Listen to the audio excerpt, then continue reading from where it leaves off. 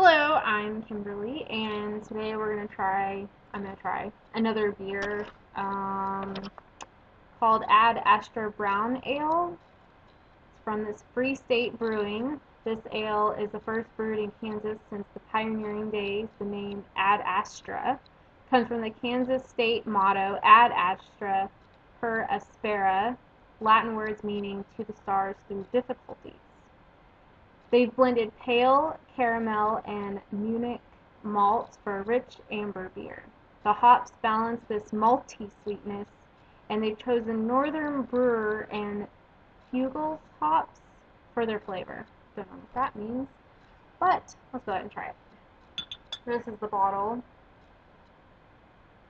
Ad Astra. Kind of a cool name, actually.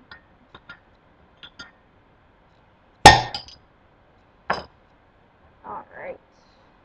And see if I can pour it without spilling on my computer. It's a new challenge. And of course, I don't like much head because I don't like that stuff on my face. So there we go. It's really dark brown ale, I guess. Smells beery, so there's a plus.